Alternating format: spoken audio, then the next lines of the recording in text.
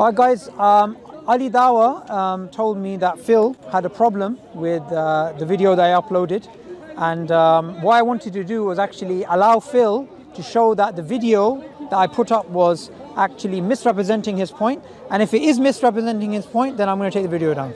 Okay, so my recollection is that there was a distinction between making an assumption of homology and relying on an assumption of homology, right? So the allegation was that I had said evolution is not based on an assumption of homology, and then I conceded that evolutionists make an assumption of homology. But there's a difference between making an assumption and relying on an assumption, right? So I think the allegation that you were making, if I've understood your question... I didn't make an allegation, you did. Well, I think you the said I argument misrepresented that you were making... Right, well, when I met Ali Dawah, I'd not actually seen that video, so I didn't even know it existed. No, but Ali said that I misrepresented you, and in fact he showed me a video of you talking to Ali, somebody else recorded it, in which you were saying that I completely misrepresented you. So what I was saying is that you didn't understand the distinction that I was making in that debate, because what we debated was evolution, whether humans and chimps share a common ancestor, and I presented evidence for that, and then what you said was that it's all based on an assumption of homology, and I said no, it isn't, right? And then you asked me, right, oh, do evolutionists make an assumption of homology? And I conceded that they probably do, right? But the point I was making was there's a distinction between relying on an assumption and making an assumption. So I'm sure you're familiar with, let's say, Bayesian reasoning. You start with a okay, but I think you're muddying the waters here. Okay, go on. I understand the difference between making an assumption and relying on an assumption. Yeah. Right. But you said to Ali Dawah that I misrepresented you in the video. But in the video, there was no distinction being made between relying on... I think that is the distinction that was being made. No. As in, the word relying wasn't even there. All I simply asked you in the video was, is there an assumption of evolution, of homology? And you said no. Then I asked you again and again. No, I said... Okay, one second. Now, so you said you didn't watch the video, but you said I misrepresented you. And then I asked, is there an assumption of homology? And you said yes. So that's what the contradiction was. There's not a contradiction, because the point I'm making is it doesn't rely on an assumption of homology. No, that's not the question I asked, though. No, but the point was, the whole argument, let's put this in context, right? What is the argument that you were trying to make? Is that the evidence for human ancestry is circular, right? Because I didn't say it's circular. I said no, it wasn't. What is the point of the argument? Okay, the point of the argument is that there is an assumption of homology, and if you leave it as an assumption, it's fine. I actually said that, it's fine. But if you turn the assumption into a syllogism in which you say similarities exist because of homology, similarities are here, therefore homology, so that's circular reasoning. So I was making a different point to what you're saying. Why did you raise homology at all? Because you're trying to make an argument of circularity. No. The point I was trying to raise is this.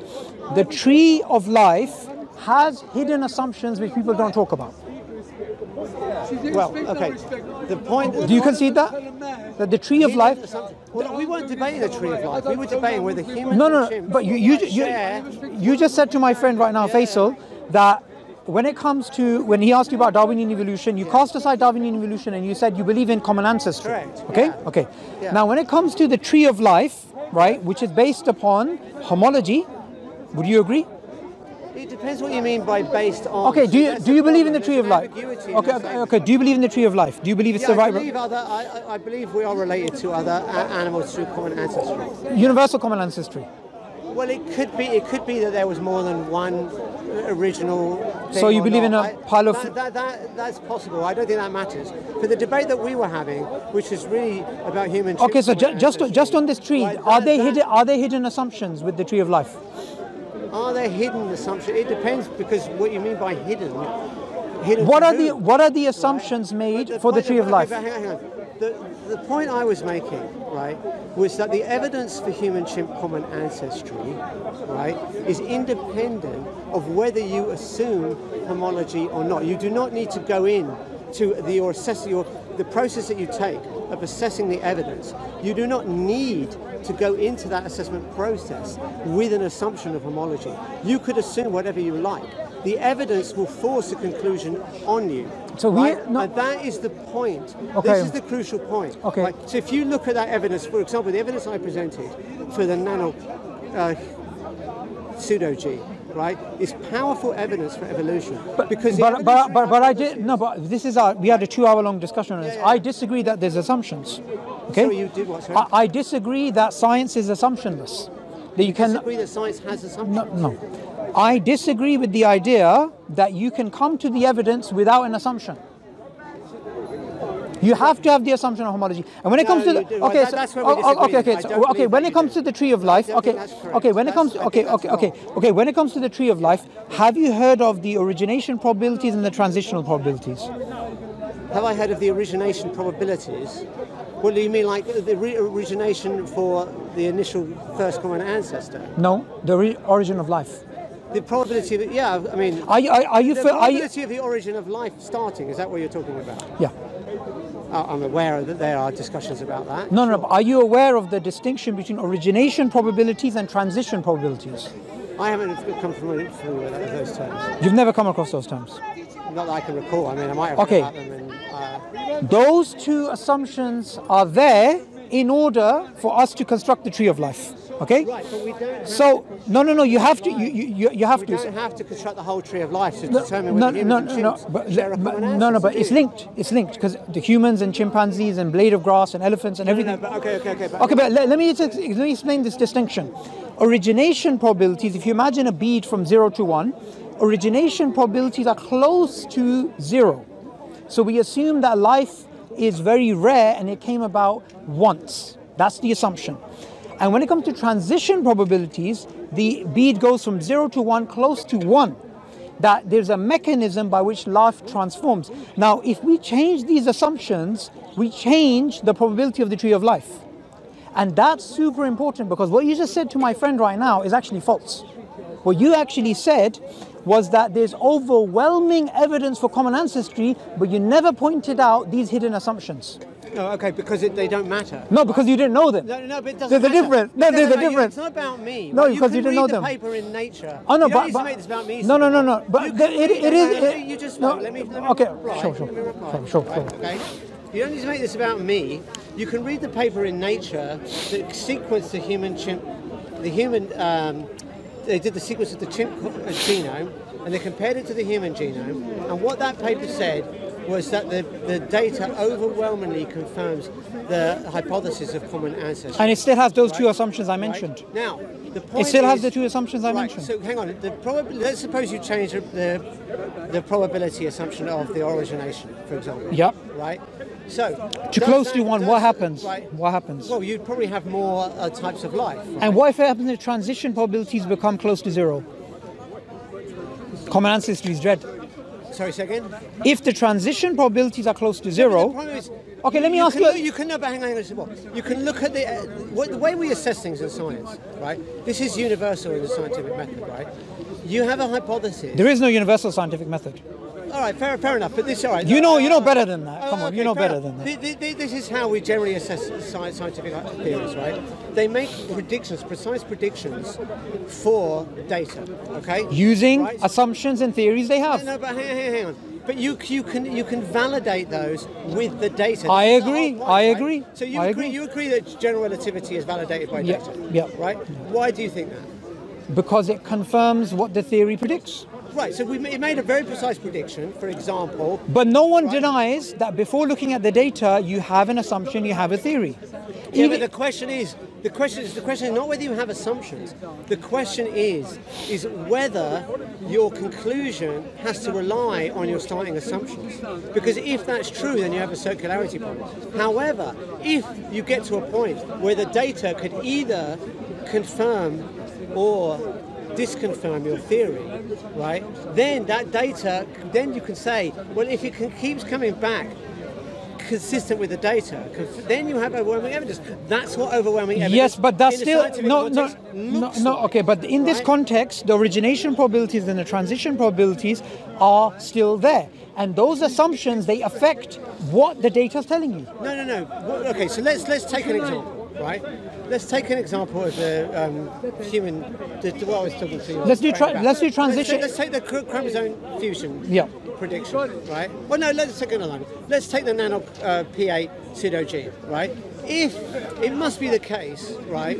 Would you agree? It must be the case that if evolution is true, that nano P8, right, is the youngest pseudogene, right? Not necessarily. Why would it not be the case? Because if we begin off, because you said necessarily, and that's the word I disagree with. If we begin off with different probabilities, that will change the entire tree of life and all of the things. Do you agree with that? It doesn't change. It has nothing to do. Okay. So here's what I think. Here's what I think. If we look at this piece of data. Look, right? You know, you're talking to that guy. What is his name? Chris. Yeah. I'm going to give you two different scenarios. Hang on, let me just make this point, Subboor. Sorry. Okay. So if you have, let's take the nano PA. So just to explain, obviously you're filming this, right? I need to explain what the case is, right? So you have this pseudogene called nano, right? And what nano has is a bunch of pseudogenes. So these are genes that have been disabled, right? Now, if you look at human nano pseudogenes and you compare them to chimp human nano genes, what you find is they've got the same sort of malfunction they've got the same pseudogenes basically. So they've got like the same error, right? That in itself is evidence for evolution because we think that... Does that mean it's categorical? Let me finish the argument, right? So, but it gets better than that because there's one pseudogene that is unique in humans that is not in chimps, okay? So, that nano pseudogene has to be the youngest one, right? So, if it wasn't, right, then you can't explain what, well, let's put it this way. If human-chimp common ancestry is true, you make the prediction that the one that humans only have, we couldn't have got them through common ancestry, right? So that must have evolved after the split, right? So not only must it be the youngest one, it must also be not just arbitrarily young, it must also be after the split. So if we think the split happened about 6 million years ago, then it must be, if it was the youngest one but it was 10 million years old, then evolution would be in trouble, right? If it's younger and it's less than 6 million years old, then that's confirmed, right? This confirming will be older and not the youngest. Lastly, right, we think that the Neanderthal split with humans about, I think it's about 2 million, I had all this data when we did our debate, so I don't know off the top of my head, but I think it's about 2 million years ago, right? Point is, whatever it was, right, if it's more recent than the nano P date, right, then it should be the case that Neanderthals have the nano P pseudogene, the nano PA pseudogene, right? So you've got three things there that could either support the hypothesis of common ancestry, so it'd be confirming, or it could be disconfirming. So if nano P8 was not the youngest, if it was older than 6 million years, and if it's not in the Neanderthal genome, right? So you've got three independent tests there, right?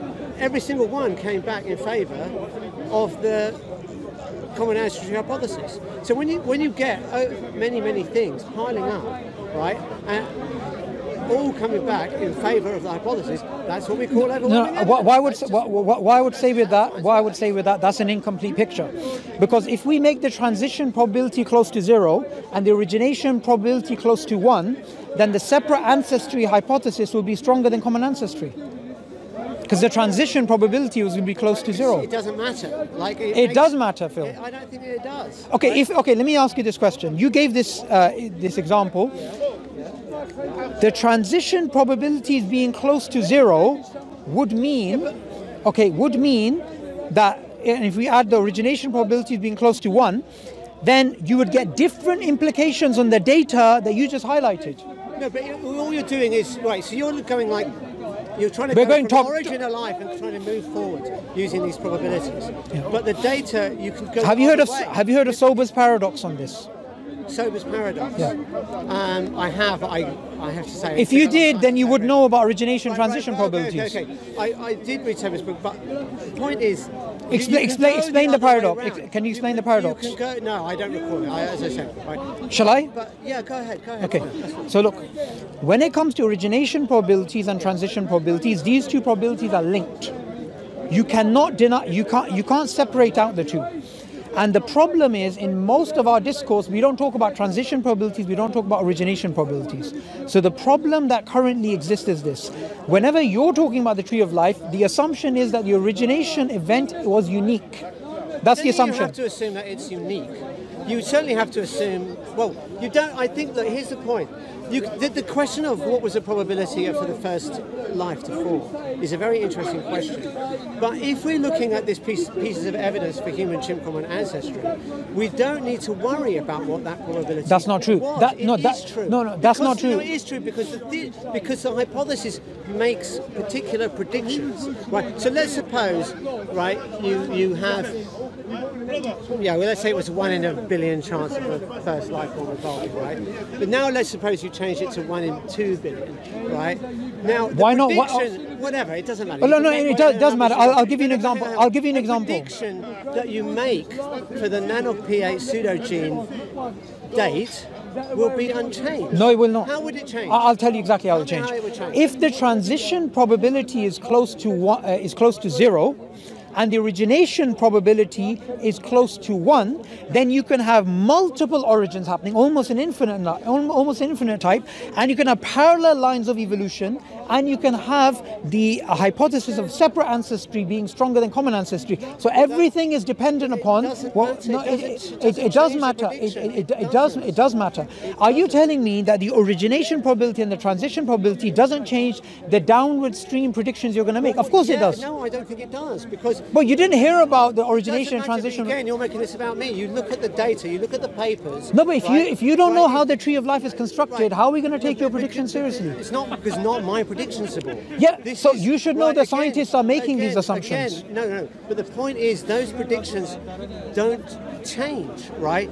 Even if you change the origination transition? It doesn't matter because I'll tell you why. I'll give you categorical evidence. I'll give you categorical evidence. Shall I give you a concrete example? Let me just make this point, right? Okay. Let's put it this way, right? Let's suppose we wanted to know, right, if you and I shared the same grandparents. Okay. So. Let's suppose we want to know whether you and I were cousins, right? So all we need to find out is, do we have the same grandparents? Because if we're cousins, we must have the same grandparents, correct? Right. Right?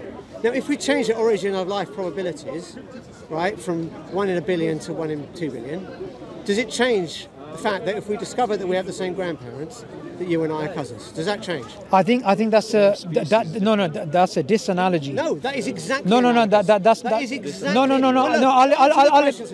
Does it? No. Would you agree? It's a disanalogy. All right, it may be a disanalogy. No, it is a disanalogy. I'll explain why. I'll explain why.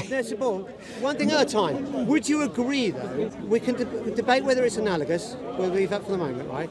But would you agree that if we establish that we have the same grandparents, then we can conclude, independent of whatever the origin of life probability is, that we are cousins? Absolutely. Right. Okay. So that's a complete disanalogy, though. But it is not. I'll explain why. Can I explain why? Go ahead. Okay. The origin of life, I got probability being close to 1, would mean that there's multiple origins.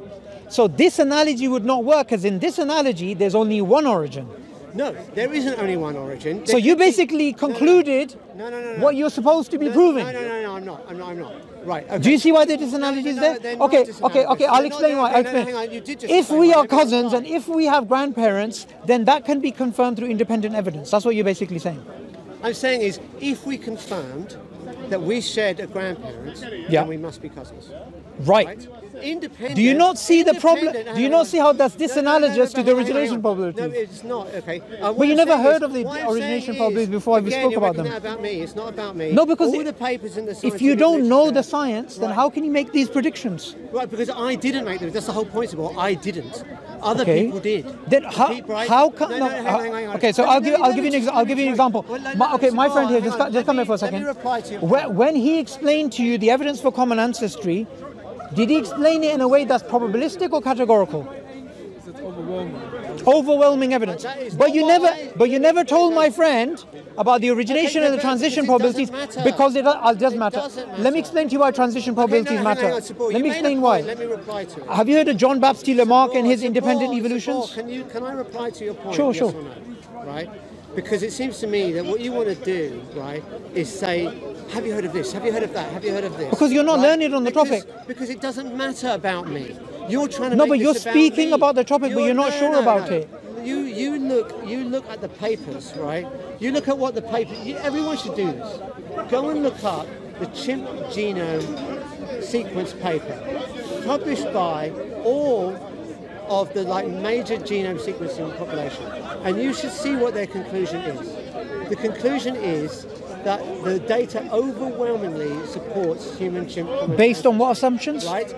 Based on what assumptions? Hang on, one thing at a time. No, based on what assumptions? One thing at a time, Subboor. No, I'm asking you based on what One assumptions? thing at a time, right? So that's Go what on. they're saying, right? So you want to make this about me, but it isn't Okay, about but okay, fine. But it isn't about It's about the paper. Right. It's about the paper. It's about the data. So, right? No, so no, hang on. Let me what reply assumptions to your are in the paper? What assumptions are there for origination and transition? What are the assumptions? I don't think it matters what the origin. That's the whole point. It does. Can I tell you? Let me try and reply to your point. About No. Let me respond to this point. Okay, go on. According to Darwin, Yeah. he believed the power of natural selection was to be able to transform anything into anything else. So according to him, the transition probability was close to 1. And according to Darwin, and according to Richard Dawkins and other biologists, they believe the origination probability is close to 0. However, if we change the origination probability being close to 1 and the transition probability being close to 0, meaning transition, we can't transition, we have different implications. Now, the other thing to keep in mind, something you said to my friend, is you made a distinction between common ancestry and the Darwinian mechanism, but these two are linked. If the mechanism breaks down, you cannot claim common ancestry. I disagree. How? Because, okay, let's suppose that there was some other mechanism, right? Well, in fact, there are other mechanisms, right? We know that you have natural selection, but you also have genetic drift, right? So, there could be other mechanisms, right? Maybe ones we don't know about. The fact is that if you have, let's put it this way, right? I could do a genetic test and find I'm descended from my parents, right? Confirm that my parents are who I think they are, right? But it wouldn't tell me whether it was sexual reproduction or IVF. There are two different mechanisms that I could have been born, but it doesn't matter. It's just irrelevant, right? The fact is, if the genetic test comes back and it says they are my parents, I don't need to know what the mechanism of how I got here is. It just doesn't matter, right?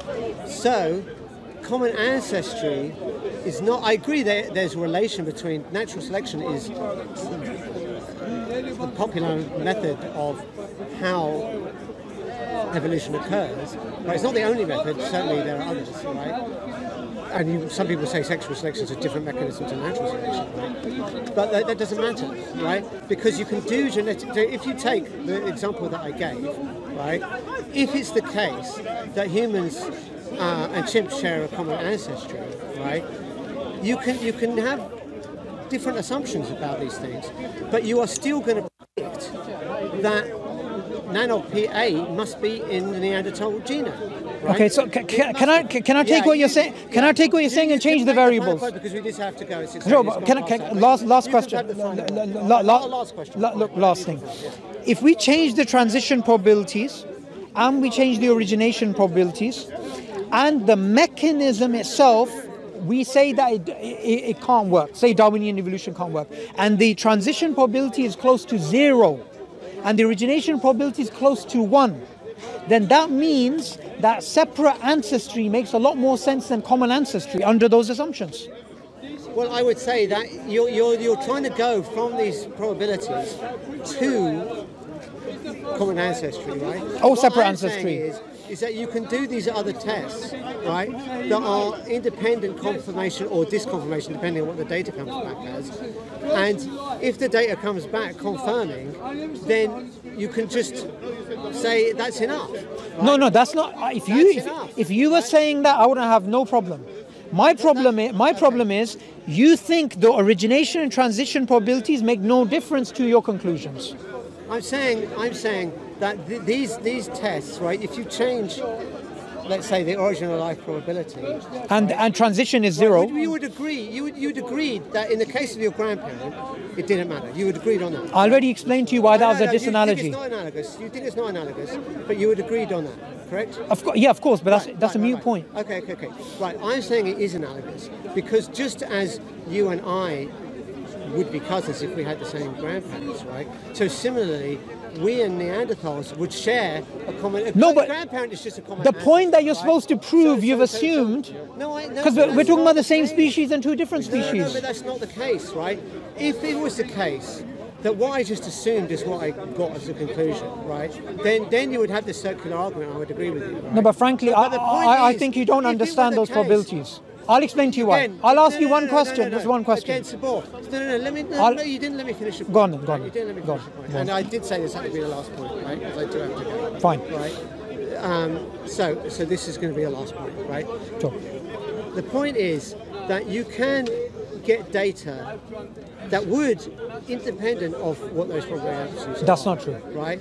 Give you confirmation or disconfirmation. If it were the case that humans and chimps were not descended from a common ancestor, right, then there's no reason to expect that the nano-P8 is the youngest pseudogene. There's no reason to expect that it would be in the Neanderthal genome. There's no reason to expect that it would be dated at lower than the split between 6 million years. I get it. All three of those things came back. Can I do a logical symmetry? Can I do a logical symmetry in what you're saying?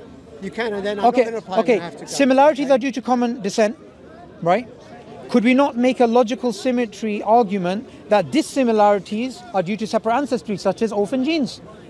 It's logical symmetry. We're not saying similarity. No, because we're not saying similarities are what give us common sense. We're not saying that. That's not the argument. What's the argument then? I already gave the argument, and if you didn't follow it, no, but then that's your do you have a look? I have to go. I did say 6:08. Okay, no worries. It's now no worries.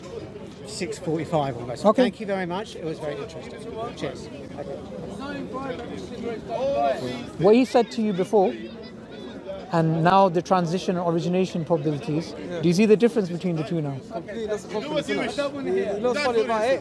He didn't address what he said. He didn't address back down. The conclusions get changed by assumptions. Of course they do. And if you change assumptions...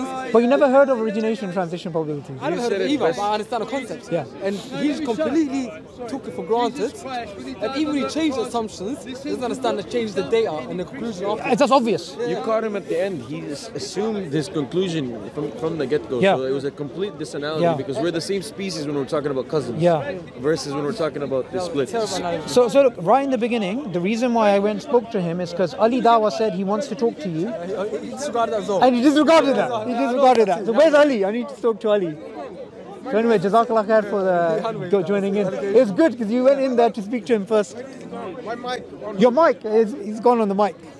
Oh my God, he took the mic. Bro, Faisal, you did me a favor. I know. Because you went in there, you got him to talk, and I used that conversation. I said, why didn't you tell my friend that? Why did you only give him half the picture? I did when they were talking about probabilities. I said, if you're talking about speculative evolution. Yeah. I saw that. I was like, you better pick up another line. You know what's sad about it? Someone as smart as him, does not understand the philosophy of science. He doesn't understand how the assumptions change the whole picture. Bro, from the beginning, he didn't want to talk to me.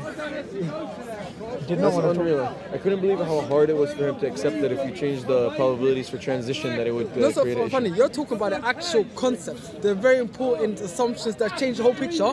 He's stuck in nuances. Yeah. He's talking about the he always does point that, this, a lot like this is all irrelevant if this does not make sense. Yeah. That's what I was saying. 100%.